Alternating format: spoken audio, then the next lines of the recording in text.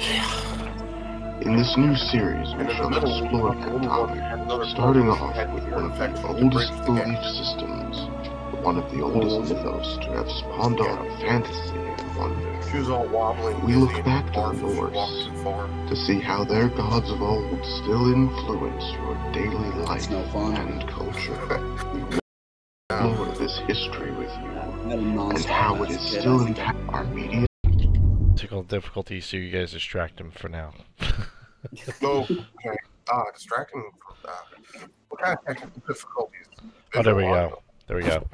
Now I've been using this new thing called VCam, and it's horrible on your memory for your computer. So today we have a great panel with us, and we're going to be talking about food and wine of the Vikings and the Norse people, and it's going to give us a great insight to how they ate, what did they drink, why did they drink it, and we have only an hour, so we're going to go into it, and I think we have an hour, and we're going to jump right into it.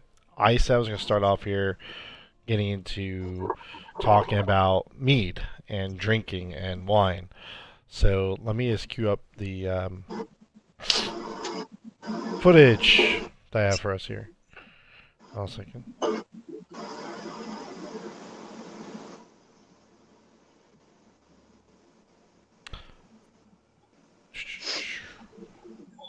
Was there anything else you wanted to add, Drew, before I do that? I don't think so. Besides the fact that your camera looks like a big symbol to me. My camera's what? Your camera looks like a big webcam logo symbol. Oh, I know what it is. Hold on a second. Okay. I didn't know if that was an issue or not. No, but you can use this. Now you can see the stream instead. Hey, that's much better. Okay. Yeah, now you can see what I see. You can see what everybody sees now. Okay. Well, so I think one of the things before we jump into it, the last time we did this, it was the three of us. This time we also have Justin online. So Justin, do you want to introduce yourself a little bit, or? Don't have a lot of background, to be honest. I studied a little bit of different religions back in high school, but never got into the Norse. My uncle studied the mythology before he passed away, but don't have a tremendous amount of background. So if I do, I do. If I don't, I don't.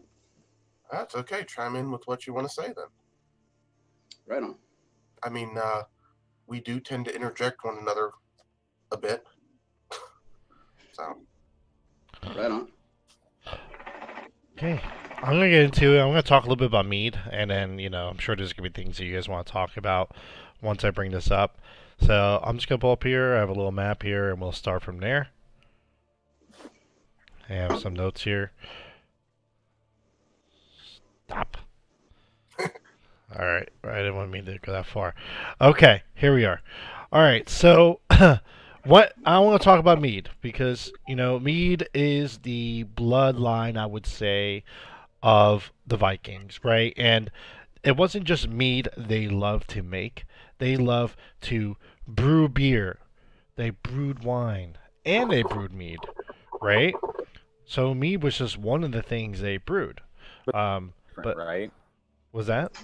One of their wine was different. It was mostly fruit wines, not grape-based wines. Correct. But they imported a lot of grape wine. Correct. Yeah, exactly. But we all know the Vikings for drinking mead, and I think a lot of modern day shows have popularized it, such as Game of Thrones and all these the Viking show on Netflix, if you want to say you. So mead has been coming back, but mead is probably the oldest fermented beverage in the world to date by any chronological order that we could find. And actually the oldest records of it are in Asia, just because in the Scandinavian countries they didn't really keep great records of this history as much as the Asian countries did. A lot of it was lost in time. So the only real references to timeline that we have actually comes from Asia. And due to that evidence, we could track mead as of right now, going back 10,000 years, making it the oldest fermented beverage in the world. Now, with that being said, you know, they used to make it, but it wasn't really something they drank every day just because it was expensive. They did drink some sort of mead. They did drink some sort of mead, but the mead that you would see inside what you would call mead halls. That's what this is. This is. It's called a mead hall. The type of mead that you will find in a mead hall, you would not be drinking every day. You would be drinking it for special occasions like rituals or feasts or parties. You wouldn't be drinking it as a everyday beverage because it's so expensive to make. And when the Vikings really came to making the mead, they really had to make sure they used all the honey that would possibly was inside that hive because it was so valuable to them. It was so hard to make. The actual process itself, though, for making mead wasn't difficult at all. In fact, mead is probably the easiest fermented beverage to make. There's not a picture of another mead hall there. But mead itself is not difficult to make. All you need to do to make mead is, quite frankly, you just need the honey, you need some water, and yeast, and that's it. And quite frankly, people sometimes complain that mead could be too sweet.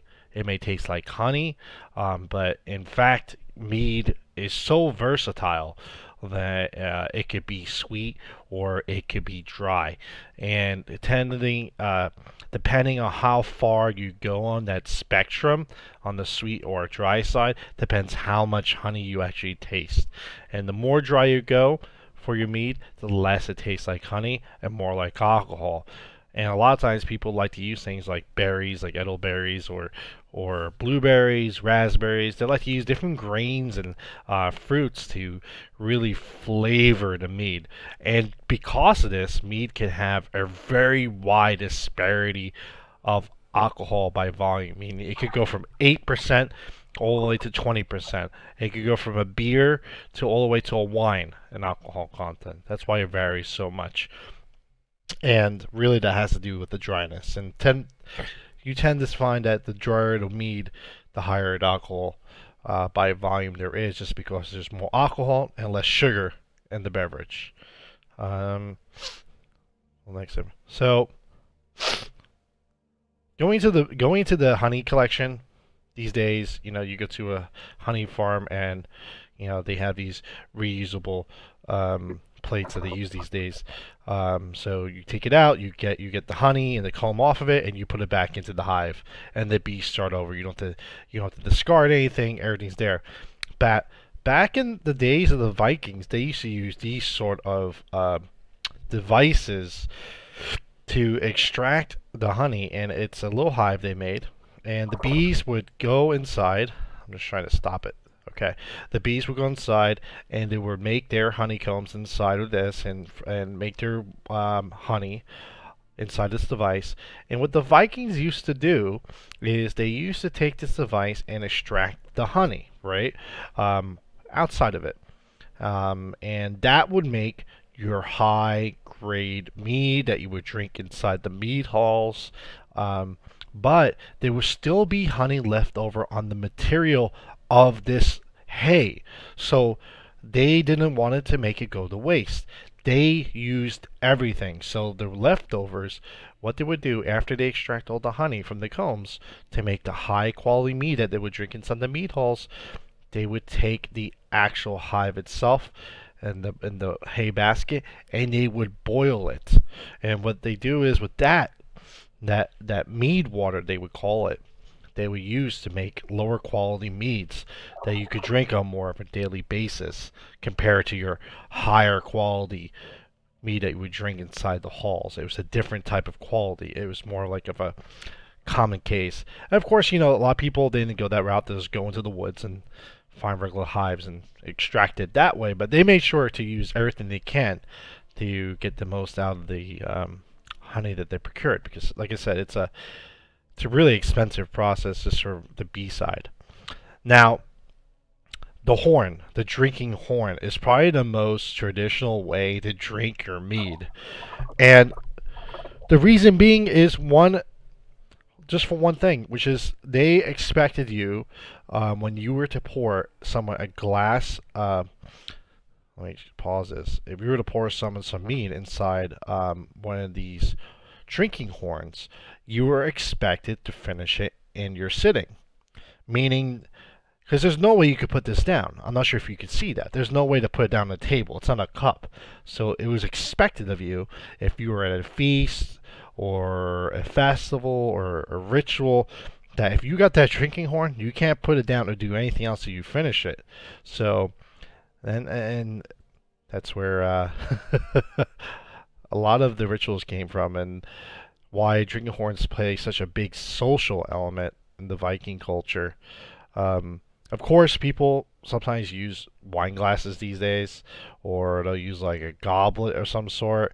Those are more the newer sort of ways you could drink it, which is fine. But it's important to realize that when you pour someone a glass of mead, they expected you to finish that glass of mead in your sitting and not to do anything else till it's finished. So that's sort of like the traditional expectation. Here's some other cups, a different type of cup that was procured later on as an alternative to the drinking horn. Let's see. Let's see. Oh yeah, I have some here. Let's fast forward. So there we are. Let's go here. So, in the Hall of Odin, you will be served mead on a daily basis. So you would fight during the day, and at night you would drink mead, the finest mead, and you would eat your fill of food. And specifically Valhalla. Yes, in Valhalla. Yeah. Specifically Valhalla. That's the Hall of Odin. Where you would go, and basically any warrior that was deemed worthy after a battle will be picked up on the Valkyries and brought to Odin's Hall, called Valhalla, where you would be expected to fight at the end of days in Ragnarok on the side of Odin. But until that point in time, you would have to eat every night great food and drink mead, and the day you would do nothing but fight for fun. And now I'm forgetting the name of this creature. I wrote everything else down but that. But I should probably look it up. But that's pretty much it. And it's funny because mead has played such an important role in the culture of the Vikings. And Norse mythology, that it permeates through everything. And there are other stories where they talk about Odin having a vat of mead that could give you the wisdom of the gift of word. So and that's a story on itself that we're going to go into, but it permeates through so many things, and you can see how important it is by just how much lore integrates it into its history. The stories of Thor drinking a insurmountable horn of mead that eventually drained the world's oceans. There's so many stories about it that it's probably, I chose to talk about that for now just because I think it took me like 10 minutes to go through that, but mead is probably the most important and influential beverage in history, and I hope you guys learned a little bit more about it from me talking about it there.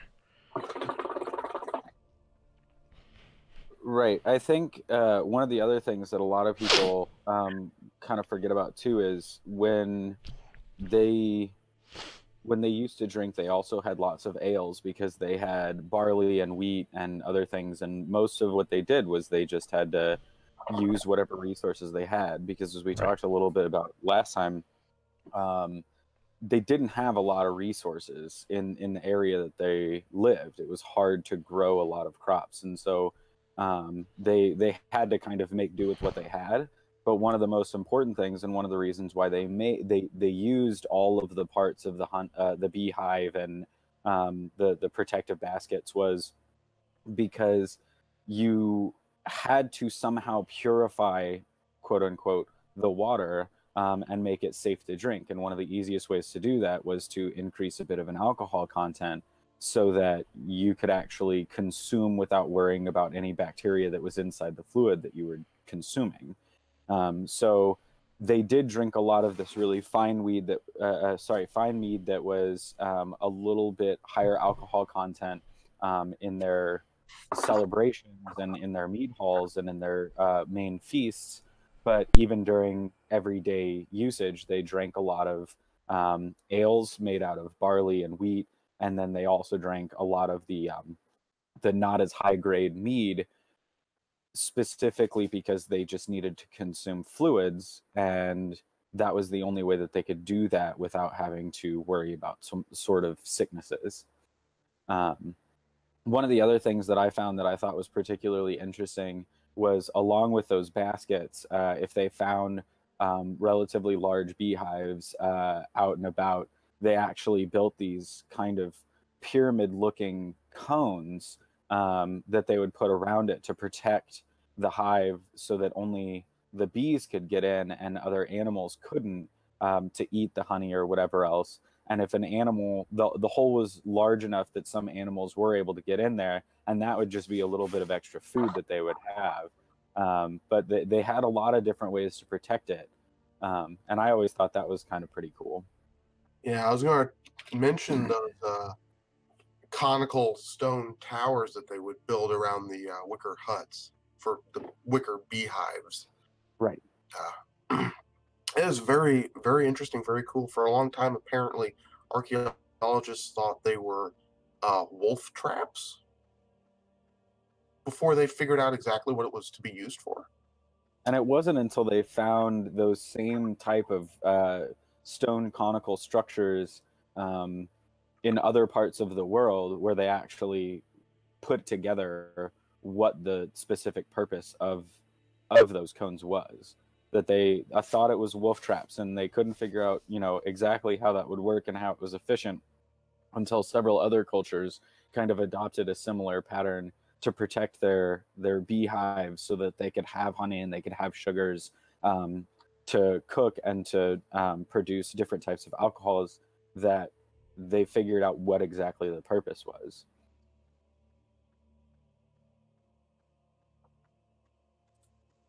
Yep.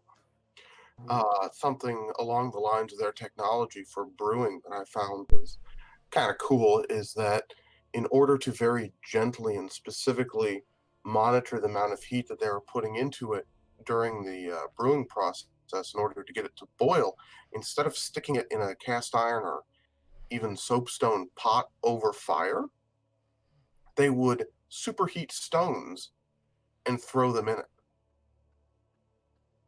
Yeah.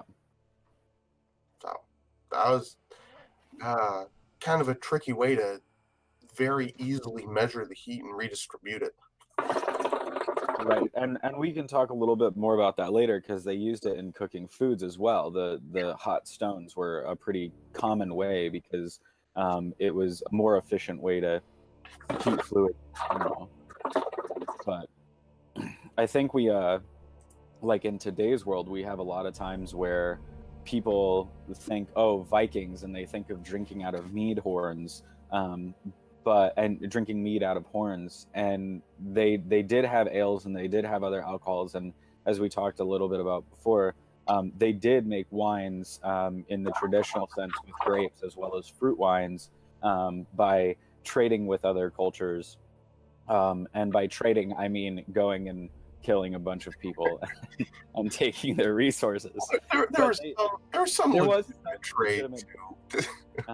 One of the things that struck me as particularly interesting, and because the production of mead and the production of ale was very important, not only in feasts and general social patterns, but also in just everyday health of being able to consume liquids, that this was something that was trusted primarily to the women, that they were smart enough and capable enough to make sure they did it without wasting materials. So anyway, but the production of mead and the production of ales was very important, not only just for celebratory reasons, but also just for everyday use. So, and then one other thing, and this is something that is kind of a myth that may or may not be true, but they did also use goblets because, like Frank was mentioning, you can't set the horn down. You have to consume it all at once. And they didn't always want to drink completely. But one of the things they did, whether it was a horn or a goblet or whatever, was when they would cheers each other, part of what they did to make sure that they weren't being poisoned was you always had to cheers and you cheersed aggressively so that some of your fluid ended up in other people's drinks and other people's drinks ended up in yours, so that if anyone was being poisoned, we were all being poisoned. And if someone wasn't willing to cheers their beverages, that meant that they were probably trying to poison you. So I feel like that's maybe a little bit off topic, but still a tidbit about alcohol or drink consumption that they had back in the day, that they just had built-in social norms, that it wasn't that they were super aggressive and just loud and boisterous and therefore cheers very aggressively. There was actually a purpose to it that made it just a social norm, that if you weren't doing that, then you were the odd one.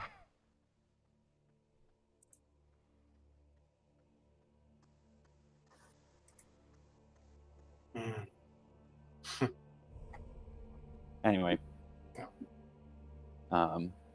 does anybody have anything else to add to beverages and production of beverages? I do have a Nordic saying attributed to Heimdall about drink. Sure. I say let's go for it. Let's hear it. Less good than they say for the sons of men is the drink, to drink of the ale. For the more they drink, the less they think, and keep watch over their wits. Drunk was I till then, I was overdrunk, in the fold of the wise Falier. But best is the ale feast, when a man is able to call back his wits all at once. So don't overdo it. That's what that means right there. Yeah. Attributed to a saying from Heimdall. I feel like the wits coming back is pretty much just the hangover that they all felt the next day. Yeah. Like, oh, that was a bad idea. I shouldn't have done that. Oh, the wits coming back. You guys remember? We're smart again. We shouldn't drink all the alcohol. Right. Yeah, I think you guys touched on a lot of the stuff I wanted to talk about after that. So I think I'm okay moving on if you guys want to move on to the next topic. Sure. So, do we want to talk about briefly the cooking devices and implements, or straight to the food itself? I personally think that if we kind of talk about the food itself, we'll get there. Because I mean, part of what they did in using all of their resources was they did a lot of eating stews and other things, and so as we get to that, we can talk about the materials they use to make the food. Okay. Somebody want to talk about first the different castes and the fact that these pretty much 3 different castes they had. Caste might not be the right word for the culture, but let's say wealth levels, that each one of them had a different stereotypical spread of food. Why don't you kick that off? All right. So everybody had bread.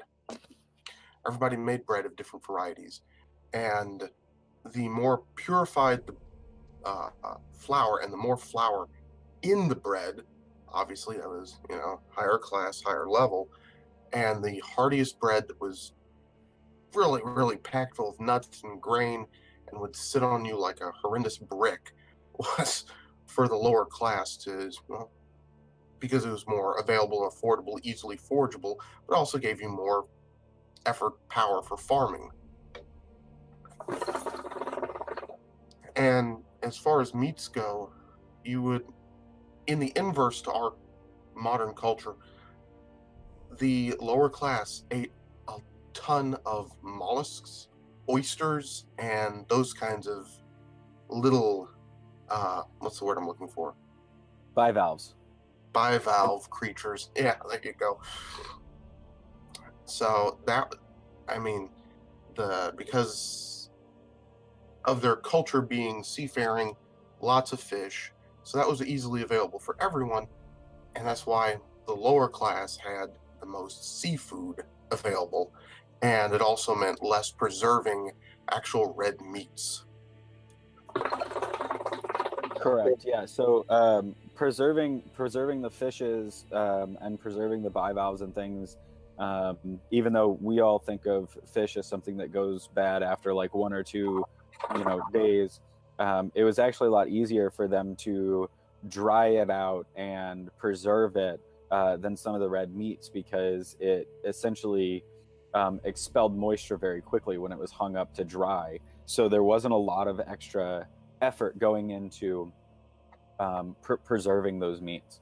One of the things I do want to touch on before we move away from it is the bread that we're talking about is very different than the bread that we have today.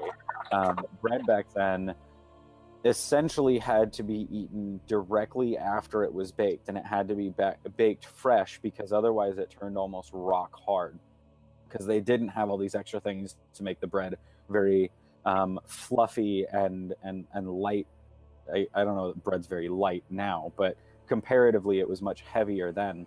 And so they had these rolls that were almost, they were just almost like dense bricks that when they were warm you could consume them, but when they were cold you couldn't. And in lower class places and during the winter and stuff, where they didn't have as much access to fruits and other things that would help with vitamin C, one of the things they did was, instead of using flour, they actually ground up, I'm trying to remember if it was the bark or the actual tree itself, but they would grind up pine, either pine or pine bark, as their base flour to make this bread, which actually had a very large amount of vitamin C.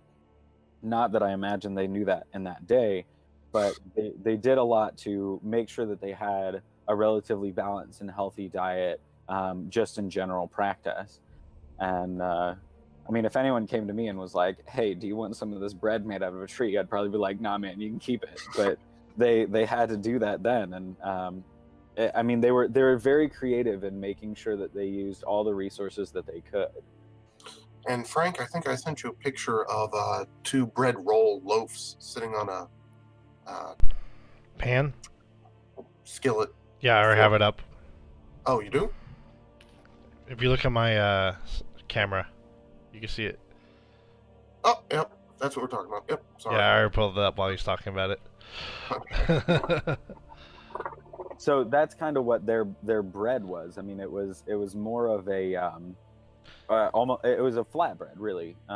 It wasn't fluffy or light. They didn't have any sort of rising to their bread, but they would make dough and store it and then just heat it up quickly and cook it like that, sometimes on a pan, sometimes on straight fire, so you'd get a little bit of ash on there, I guess, for extra seasoning.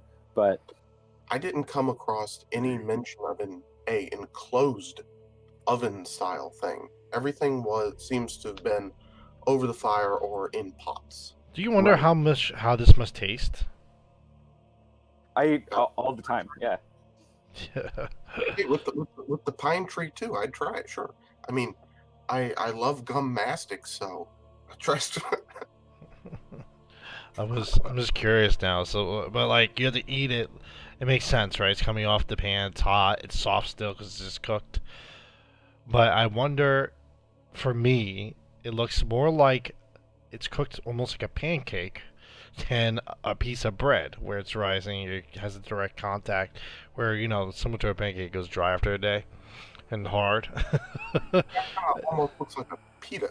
I It don't does know. look like a pita. You're right. It does look more like a pita. I want to try this now. We have to have Steven cook us this bread Yes. live. Yes. Yeah, I'll have to make some dough and send it out to you guys so you can make it over a flat pan. If I send you pre-cooked bread, it won't work. But I thought that was particularly interesting. I mean, just the almost, I guess, creativity to make sure that they got the nutrients that they needed to be healthy, and make sure that they were fed enough is particularly interesting to me. But I think along with that, one of the things that a lot of people probably could expect is they had a lot of dairy products and cheeses out there too, because a lot of the protein that they had came from animals. So they pretty much ate any animal that they get their hands on. But specific. Dogs. Go ahead. Horses and dogs too. Yeah, they ate horses and dogs. They ate a lot of goat.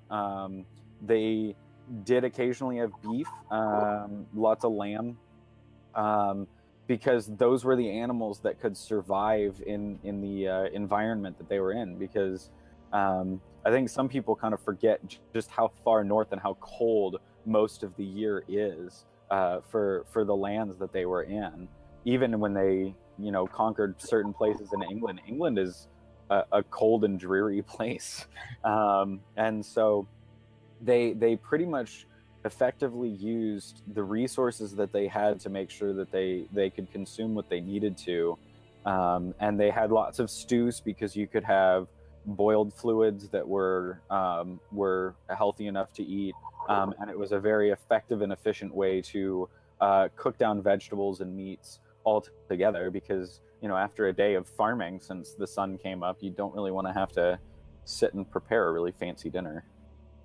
Absolutely, and let's not forget about the meat that drew them to settle there way back in the beginning, that eventually became a meat for the nobility because they had the time, the resources, etc., and owned the land to go hunting for reindeer. Right. So lots and lots of reindeer meat going around, but eventually with the classes being divided further and further along time, it became that was the food for the upper middle class and the upper class, because again, they were now in possession of the hunting grounds themselves.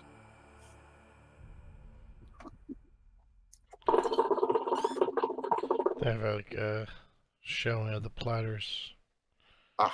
So I think one other thing, and this is kind of off topic on food, but something that is relevant is, as we're talking about classes and different things, the Vikings did have slaves, but it wasn't slaves in the sense that of what we talk about when we're talking about like American history or whatever.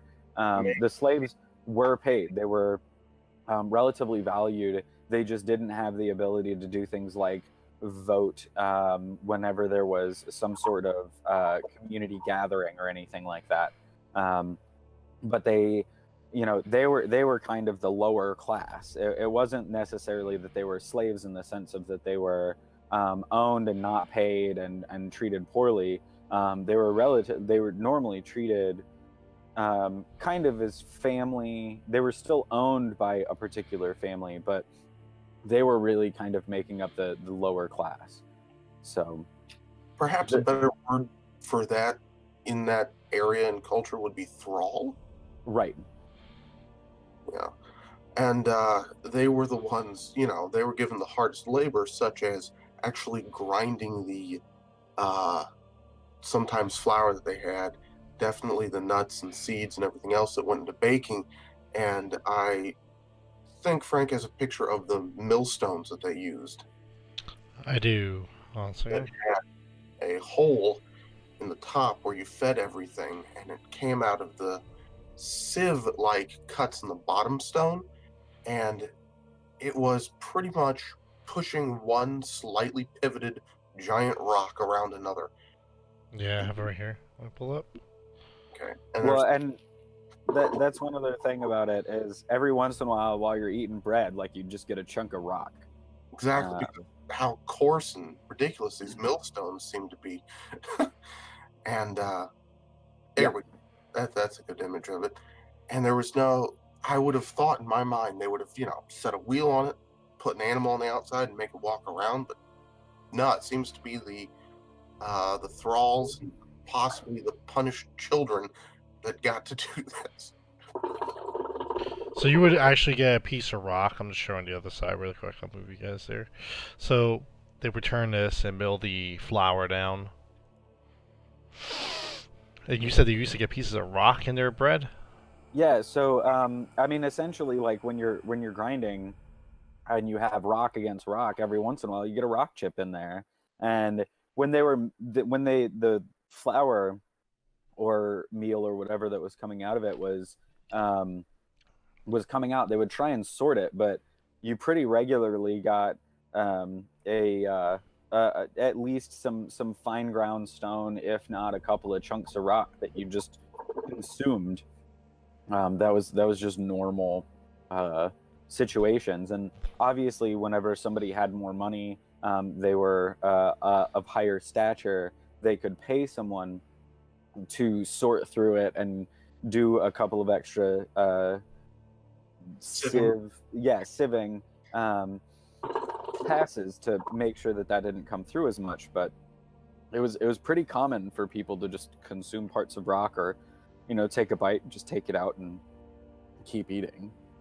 And that kind of is reflected in all the skulls in the archaeology when they say, hey, they had really good teeth. I mean, they didn't rot, they didn't decay, they didn't have high fructose corn syrup to eat, but they did have a lot of wear on their teeth. And one of the assumptions is because they would have these little chips of rock in their bread.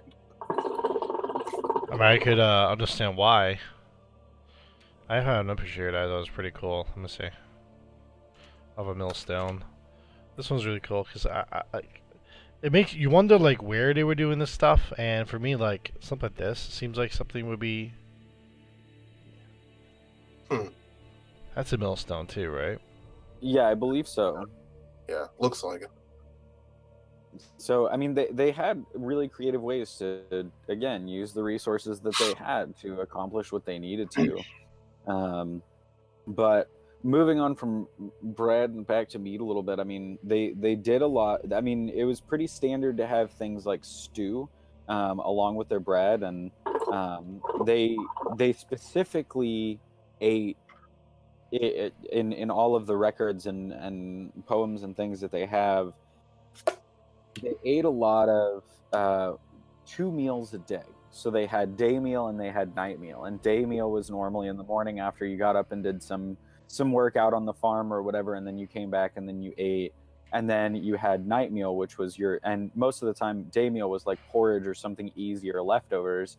And the night meal was going to be when you had more meat and more fresh bread and stews and things that and there's a wonderful picture of a cauldron on some stew on it.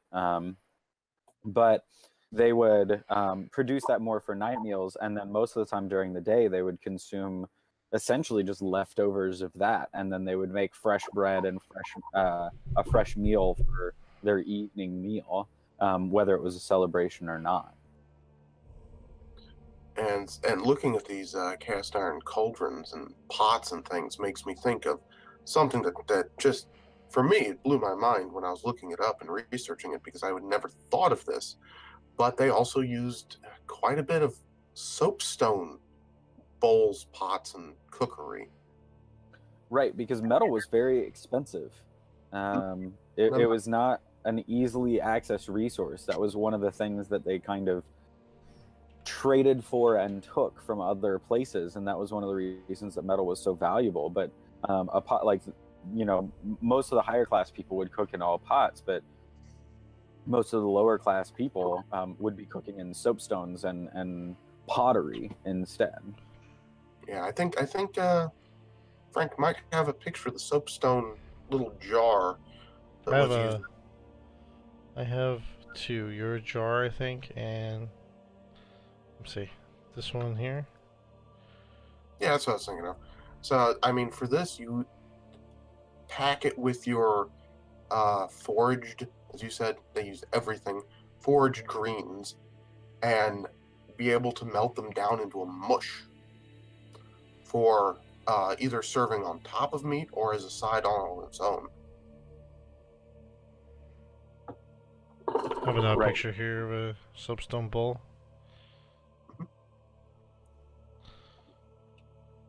Yep. And on the topic of meat again, talking about pigs and bacon. For the super higher class, the landlords and such, that was a relatively common food item, but most of the middle to lower class, and I'm not talking as low as thralls, had a pig they kept year round in a way until you got to winter. And that would then, once it was big enough at winter, it would be slaughtered, and that would be your preserved meat over the winter.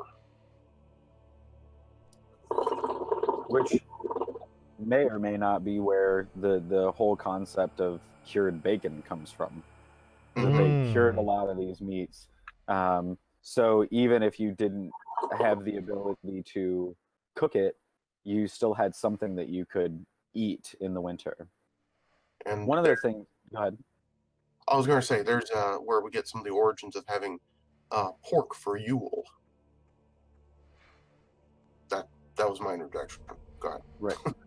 One of the other things, and I know we touched on it a little bit, but because of just the situation that they were in, and especially in the winter, it was actually really hard for them to have a lot of little fires for them to cook in or cook over. And so what they actually did was they had several large fires that they had stones that were just heating all the time. So a lot of these things were cooked by placing a number of hot stones inside some sort of fluid or inside the vegetables to cook it down, so that you could still cook even if you didn't have necessarily access to fire. That being said, there was in most homes a place where they had a fire to keep the home warm in the center of the house, that they would hang either soapstone pots or cast iron pots from above that would essentially let you cook from home regardless of whatever else was going on outside and anything else. Because they were continuously absorbing heat and hanging there and being little radiators, yeah. Right, they were radiators. They were better at heating the home as well, and dispersing that heat specifically. But there was actually an interesting story, and I'm trying to remember who it was. But one of the main, I don't want to say it wasn't a king, but one of the people that was in charge of one of the areas, he actually had his home pot specifically set up as a trap, that if anyone tried to come into his home and tried to assassinate him at night, it would make a whole lot of noise and wake him up, so he knew that he was being attacked. So they were able to use their cooking materials as safety. Security. I'll have to find that information, and we can link it to it later or something, but that worked right up until the people who were trying to kill him figured out what was happening, because one of the guys made it out alive, and so then he didn't last very long after that, because they were able to disarm his safety. But they were able to use their cooking materials for more than just cooking as well. Yep.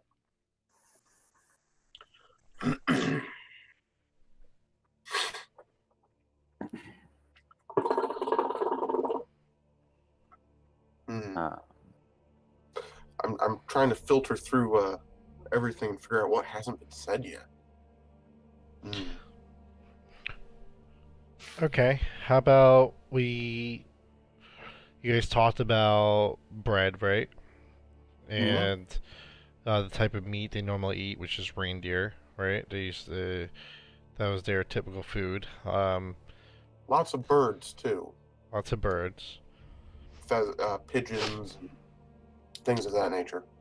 So, I guess, how about the feast? Because I think the feast is probably like the biggest meal that a Viking could have in a year. What do they normally hold them for?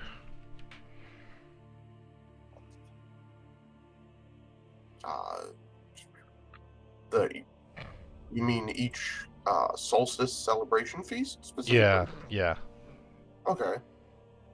Well, I didn't do a whole lot of looking into that myself, but I mean, I know one of the biggest ones is like the Yule time, and it was more of not necessarily. I mean, they would have feasts to celebrate, but it wasn't necessarily like holding specifically for a feast. They would harvest grains, and they would have lots of stores of cured meats in various different types of vats, whether it be cured with salt or just dried or whatever, just to survive the winter, because the winter was long and harsh, and they had to do what they could. And as was mentioned, a lot of people held on to, a couple extra farm animals that could survive the winter and hopefully not have to go into that, but they would dig into those live stores, if you want to call it, to make sure that they were all fed.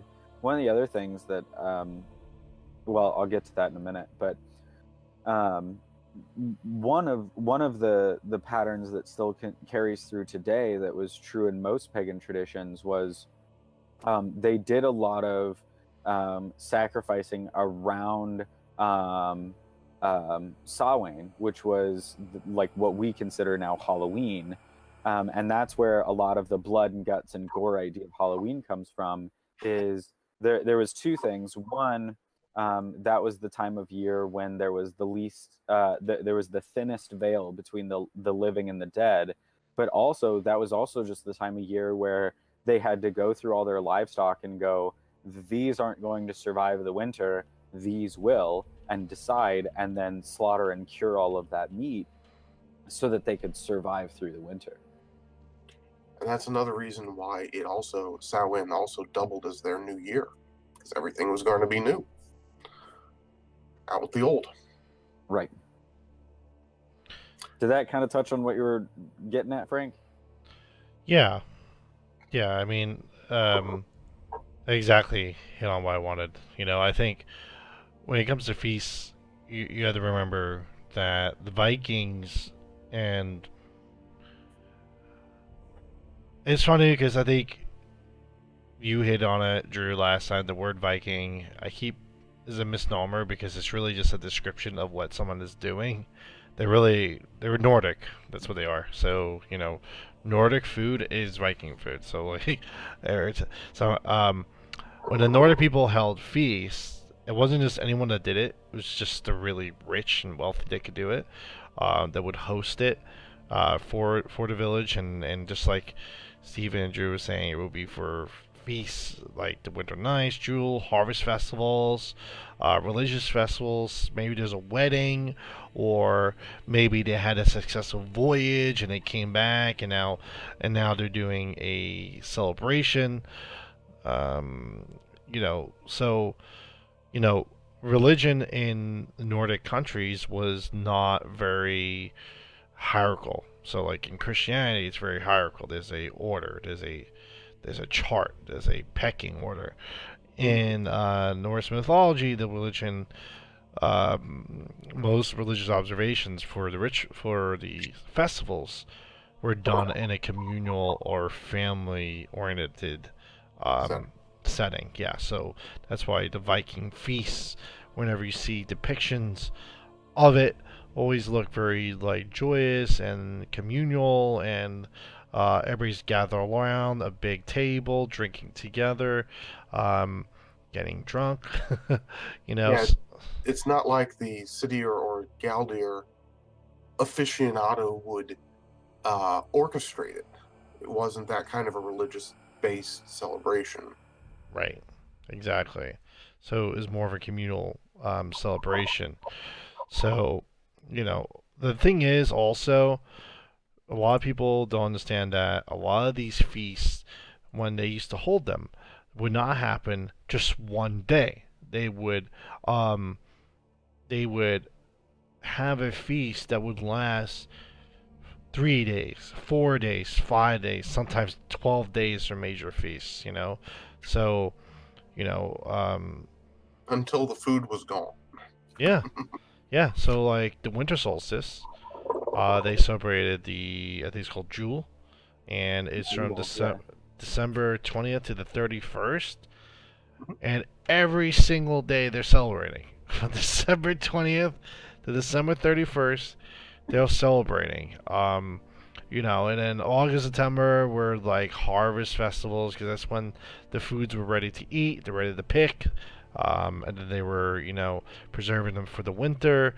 And a lot of times in the autumn is when a lot of people did their weddings, because it was during a time where people weren't really doing anything. The harvest is over, things are prepared for winter already. It's a good time to have a wedding. So, you know, um, the towns would gather all the food for these festivals, and they'll have the long trestle tables, and they'll bring out the benches because they use benches for a reason. They didn't use chairs because it was a very communal exercise. So they wanted people to feel invited, and a bench feels inviting. Chairs are limited. Yeah, exactly. There's only so many you can sit there. So, and when they brought out the wine and the mead, they brought them in vats, like big jugs, and they put them on the table. And you already had your drinking horn, so you don't need a cup.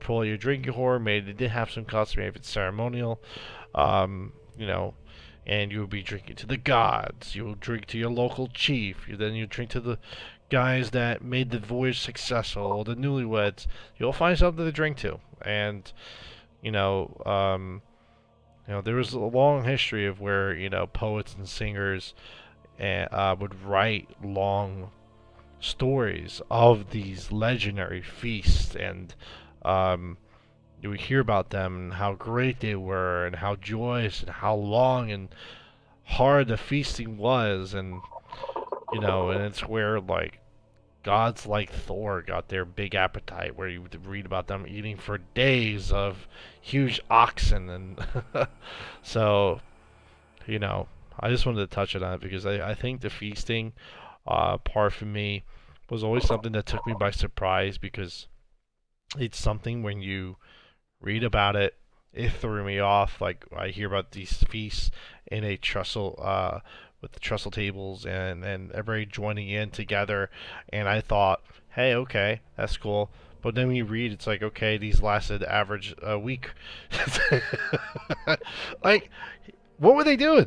What, Drew? Like, what, Steve? Like, Justin? They were drinking and eating.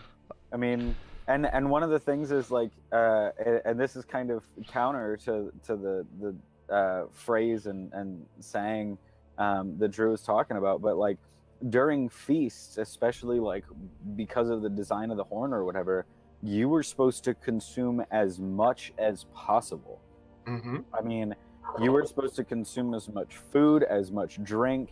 You were just supposed to get hammered and super chubby, like ready to go for whatever was going to come afterwards, because among other things, you had the resources to do so at the time. And there was no guarantee those resources were going to be there later, so pack on the fat.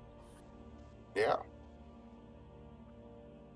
Absolutely. One other thing that I found particularly interesting, more about like their eating habits, was if you try and look at the nutrients that they have based on what we consume in terms of caloric intake every day, it looked like they were relatively balanced. They were normally a little bit short on vitamin C and a couple other vitamins and minerals, but back in those times, I mean, they just consumed, I mean, even farmers that weren't very well off, it was pretty standard for them to consume between 5,000 and 10,000 calories a day because of the work that they were doing.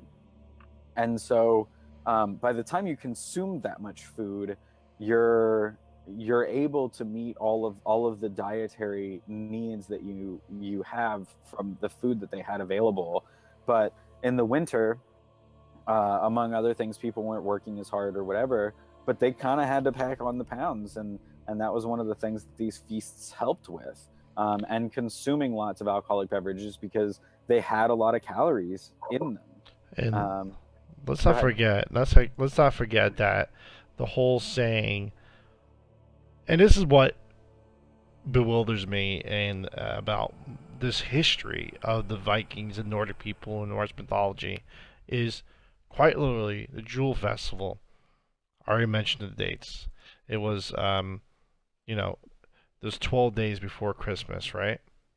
12 days of Christmas. Yeah. That's where the saying, the 12 days of Christmas, come from. Is from the Vikings, the Norse mythology, and quite frankly, they believe, a lot of people believe that.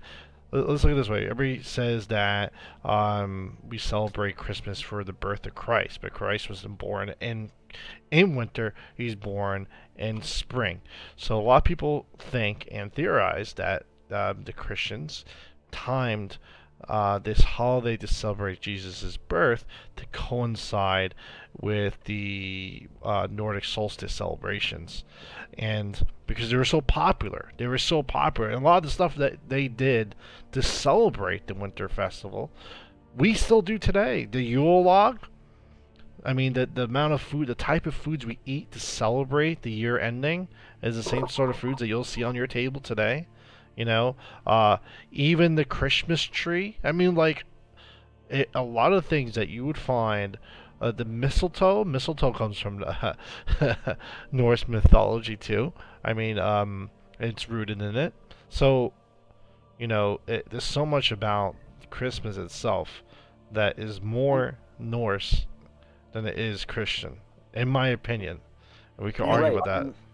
And that's true for a lot of Christian holidays. That Easter is generally celebrated as the rise of Christ. But it really was more targeted towards covering up and kind of attracting Norse people from the spring equinox. That's why when we celebrate Easter, we celebrate eggs and we celebrate rabbits and we celebrate things that are of fertility, because that is the season where fertility and growth happens. And that's what they used to celebrate then. And nowadays, a lot of those patterns have been adopted. A good example there is just simply the name, Oster. Well, that's Easter. And there's a story about Oster taking a walk in the frozen, horrible wasteland and saw a little bird that was freezing to death and said, "Oh, I'm going to do something to save it." So she turned it into a rabbit that could go underground and keep warm. Now you got a rabbit that lays eggs. Yeah, I mean, if we even go back, going back to Christmas again, because I just remember, I feel like we could do a whole episode on this thing, but on holidays. Period. Yeah, holidays, everybody knows of the reindeer that fly from Santa, right? But do you ever wonder where that even came from? It actually comes from the Yule goat, and basically it's a legend about Thor. About Thor riding in the sky, being pulled by two goats on on a wagon. He was dragged by a wagon through the sky by two goats, and that is where this is the story of how Santa got his flying reindeer, is by this story, by the Yule goat. So it's also part of what synchronized into it. I mean, well, first off, it's interesting that Thor would bash these goats to death every night, eat them, and bring them back to life afterwards. Oh, yeah. But what was also synchronized into it was Odin's trip across the night sky as a precursor to the wild hunt of winter, riding, I'm going to say this right, Sleipnir, his eight-legged horse. Oh, yeah. Can't think of its name. But anyway, that's another precursor to Santa and his sleigh, and the one of the reasons it was reindeer too. And now I'm kind of shifting a little bit into some Siberian mythology, but it heavily influenced the Norse too, was that the reindeer would be critical in discovering the magical mushrooms, the fly allergaic, which were red and white mushrooms that we still put on our Christmas trees.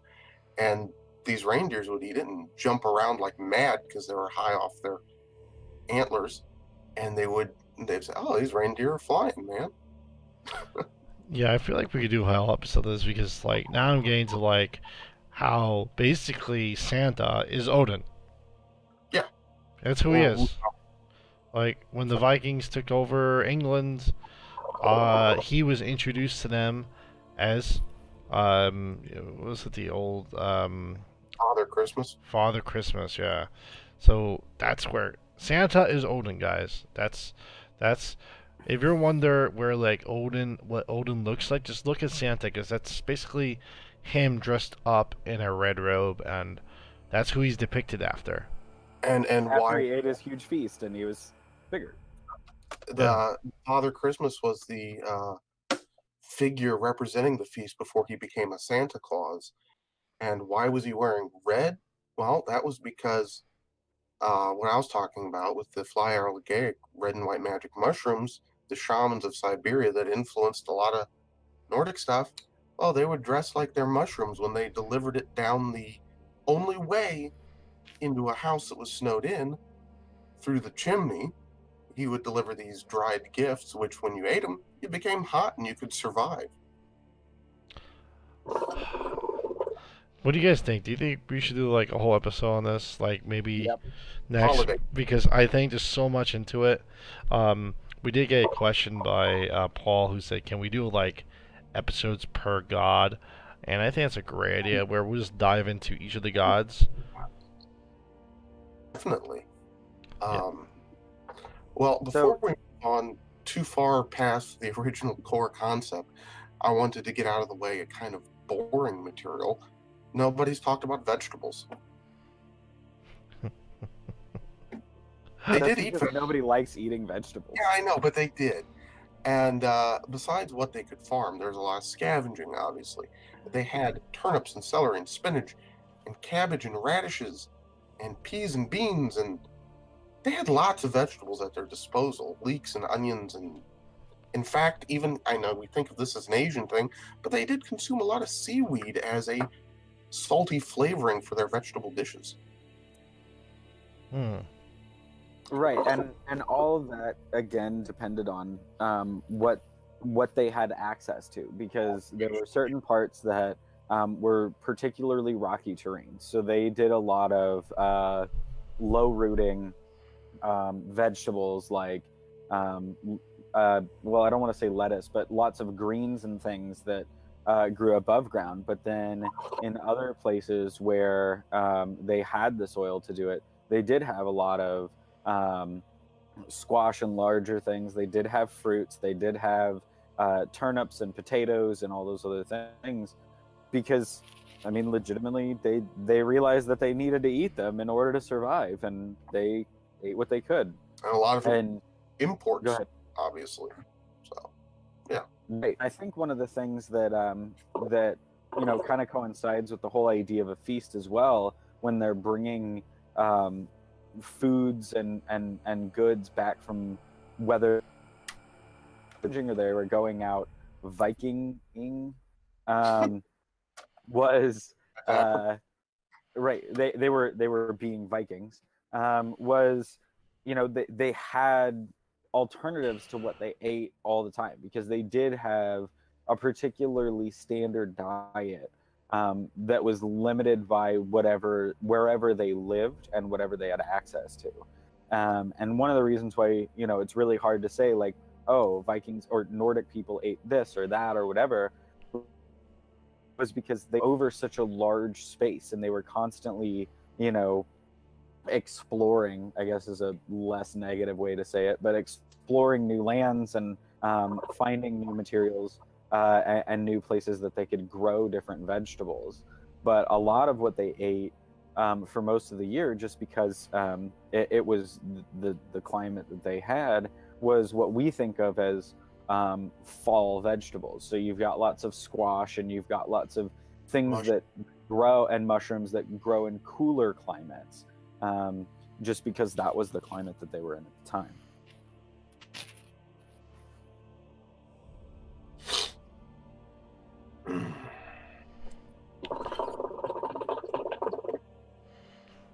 I have nothing to add about vegetables. I have nothing to add about vegetables.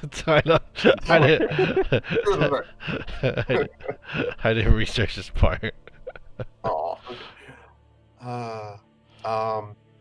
Something I remember that kind of piqued my curiosity, but I couldn't find anything deeper about it, was the fact that they had a handful of oils, and a lot of this probably was due to imports and trade. But some of them included linseed oil, rapeseed oil, and not grape, but yeah, rapeseed oil. I don't really know what that is. Sounds wrong. It does. It's just I'm trying to remember which one it is, but it's an oil that we call by whatever it comes from now. It's a normal, average oil that we still use regularly. Okay. All right. And the third one, which got my head scratching, was hemp seed oil they had. That's because hemp grows easily everywhere. Everywhere. And I'm curious, did they ever use other parts of that plant? I'm sure that they did. So rapeseed oil is basically canola oil. Oh, all right. That's what it is.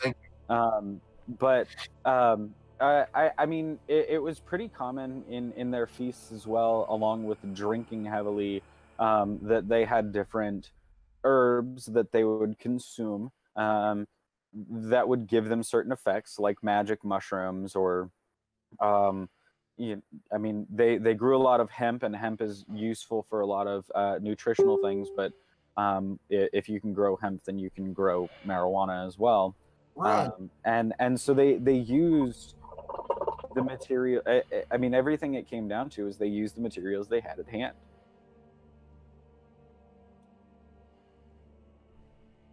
So, yeah. Well, pretty much covers food, doesn't it? I think so. I think so too. I mean, there's so much other stuff that they did eat. Like, of course, they've eaten stuff like shellfish and all that stuff. You know, they're really big on seafood. You know, they like to have porridges and gruel. You know, they had the bread that we talked about. They made cheese. You know, yeah, the cheeses and dairies we kind of glossed over, didn't we? Yeah.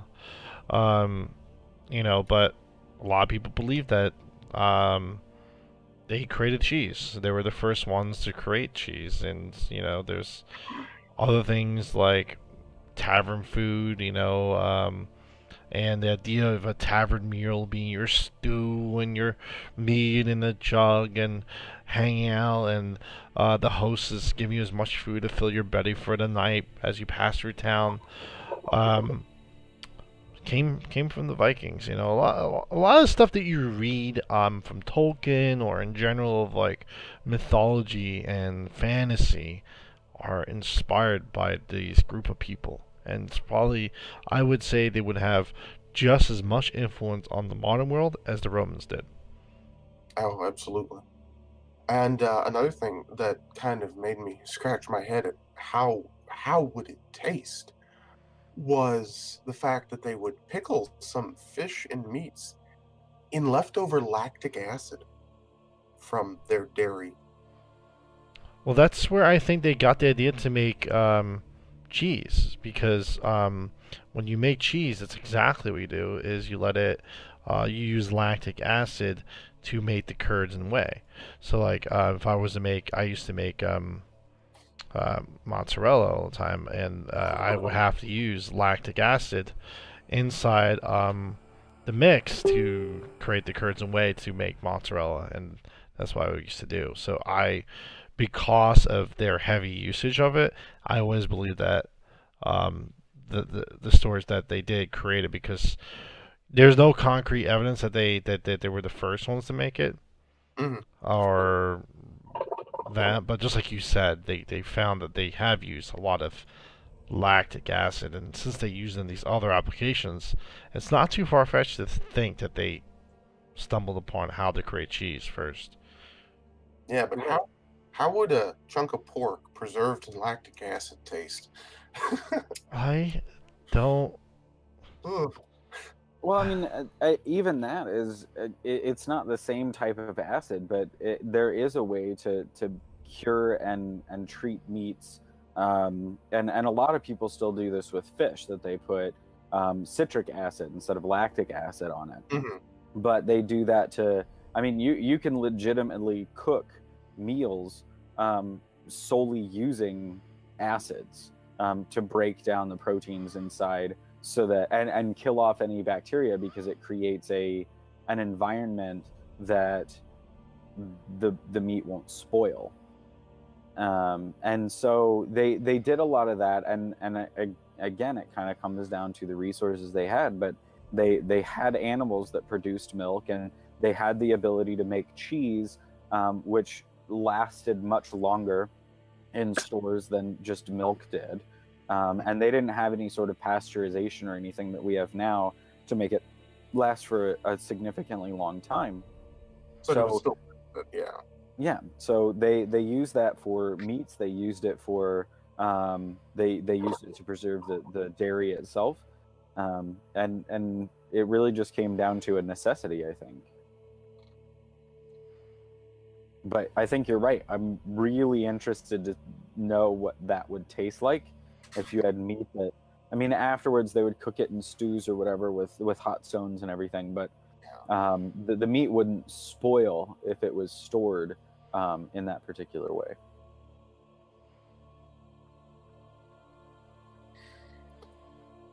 right.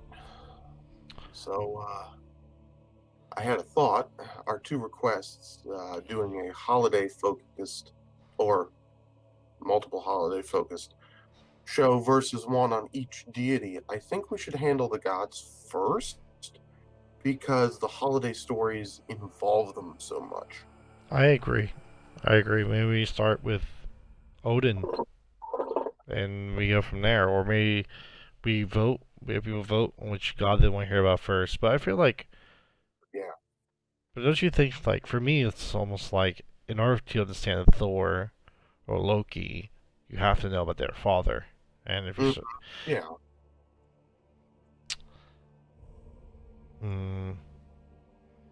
Well, does anyone else have anything to add about food and beverage?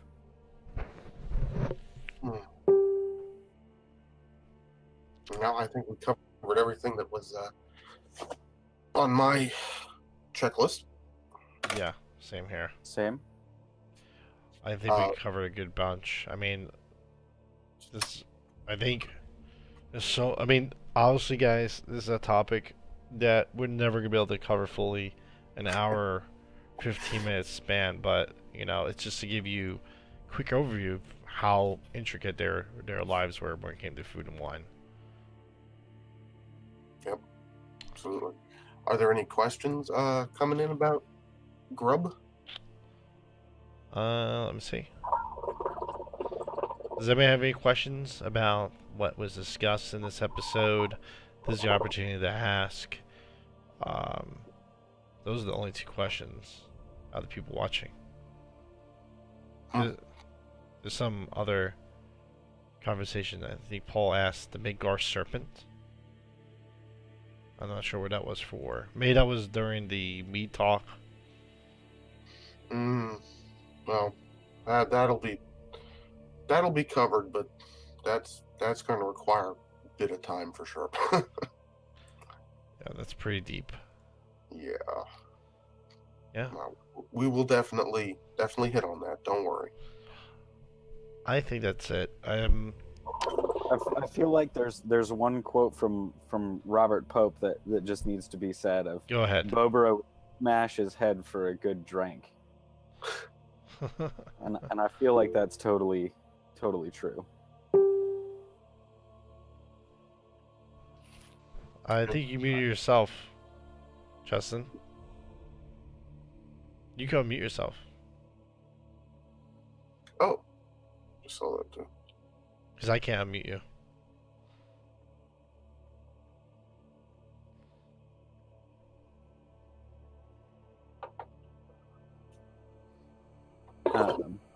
What is he saying? All right, I think he is figuring out how to unmute. Okay. From our previous conversations, I think Hangouts is a little bit new to him still. Okay. Yeah, we'll get it for our next episode then, I guess. For sure. All right, yeah. We'll figure out what the next episode is. We'll let you guys know what it is, but for now, I think we can end it here. Do you guys want to say anything as a sign out before we go? We'll see you next time in Midgard. Yeah. See you guys next time, Midgard.